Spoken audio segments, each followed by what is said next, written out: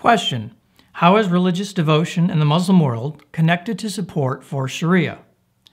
One of the interesting pieces of information to emerge from the global statistics on Muslim beliefs is the profile of the devout Muslim. Just to be clear, we are not referring to a theological prescription of what devout Muslims should believe and practice. Rather, this is a description based on key survey questions of those who self-identify as religious Muslims by praying several times a day.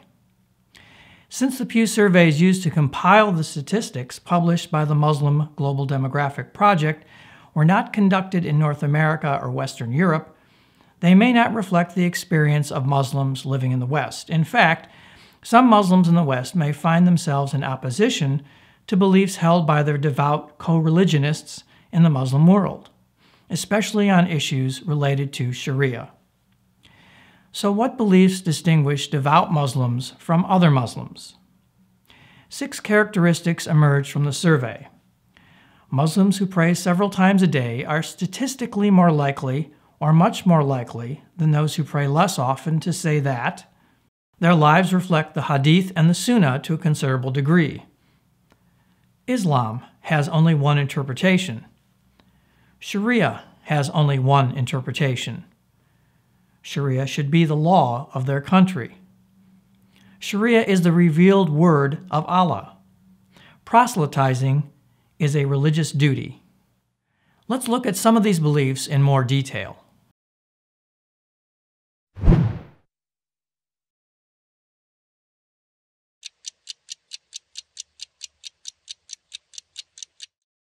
Among Muslims who pray several times a day, the most devout appear to be those who say that their lives reflect the Hadith and Sunnah of Muhammad to a considerable degree. Globally, this large subgroup makes up 41%, that is 370 million Muslims in the survey population. The Quran says that Muhammad is the ultimate exemplar for humanity. Accordingly, very devout Muslims often study every aspect of his life, religious, military, and personal, in order to imitate him.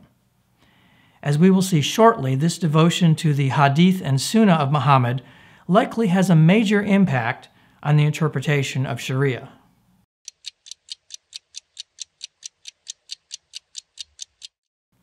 Despite divisions in the Muslim world, 67%, or 736 million Muslims, believe that there is only one true interpretation of Islam's teachings.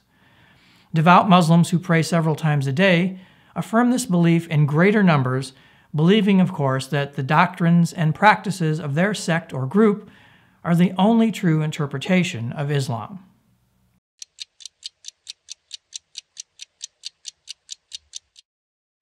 Though Muslims are evenly divided in a 50-50 split over the belief that Sharia, Islamic law, has only one interpretation, devout Muslims who pray several times a day are more likely to believe that there is only one interpretation of Sharia.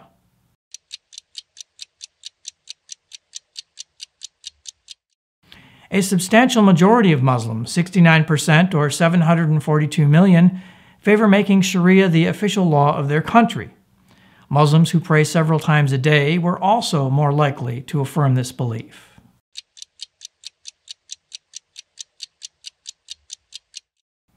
"64% of Muslims, that is 581 million, believe that Sharia is Allah's revealed law, not just a form of law developed by men and based on Allah's word.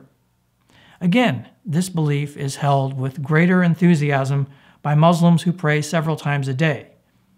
For this reason, devout Muslims are also more likely than other Muslims to reject the legitimacy of Western laws and government, along with the rights and freedoms they protect. As a celebrated Sunni philosopher, jurist, and imam once wrote, "This principle of the oneness of God altogether negates the concept of the legal and political sovereignty of human beings individually or collectively. Nothing can claim sovereignty, be it a human being, a family, a class, or group of people, or even the human race in the world as a whole. God alone is the sovereign, and his commandments are the law of Islam." Even though 69% of Muslims want to live under Sharia, only 35 to 45% of Muslims, 352 to 463 million, support penalties such as amputation for theft, death for apostasy, and stoning for adultery. These comprise the so-called hudud punishments, which we discussed at length in Part 2.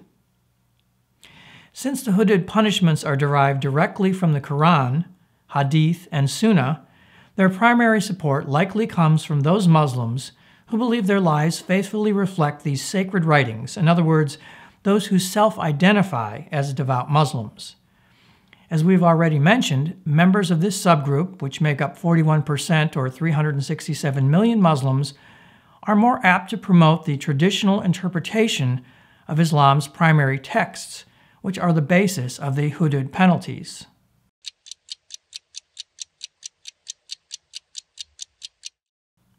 The last characteristic of the devout Muslim is the belief that Muslims have a religious duty to convert others to the Islamic faith.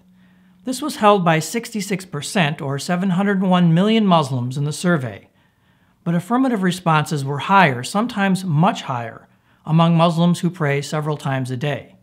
For many devout Muslims, conversion necessitates the acceptance of every aspect of traditional Sharia as Allah's revealed law. It's not merely a conversion to private moral and theological beliefs or a personal relationship with God, as it is in much of Western Christianity. Islam and Sharia encompass every sphere of life, from private prayer to the system of government.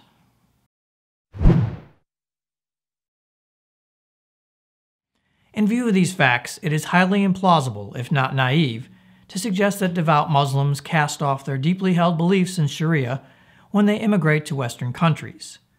They embrace their principles and laws as passionately as any Western advocate for human rights. It's more likely to suppose, then, that many of them arrive in the West with a strong impulse to resist and even change their host culture. In a 2016 French poll, 29% of Muslims said they rejected the country's secular laws. We began this segment by asking how religious devotion in the Muslim world is connected to support for Sharia. A statistical profile of devout Muslims leads to the unhappy conclusion that strict devotion to the Quran, the Hadith, and the Sunnah, as traditionally interpreted, gives rise to zealous support for traditional Sharia and the severe punishments it prescribes. Views that those in the West might consider extreme are regarded as a form of religious obedience by many Muslims. And as we showed in Part 2, universal human rights and Western values degrade to the degree that traditional Sharia is enforced. Combine this with a strong religious impulse to proselytize non-Muslims, and it is not hard to see how Muslims immigrating to Western countries in large numbers would pose a justifiable concern.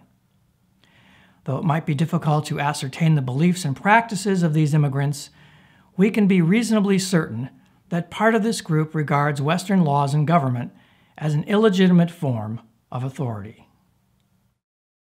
Thank you for watching What a Billion Muslims Believe.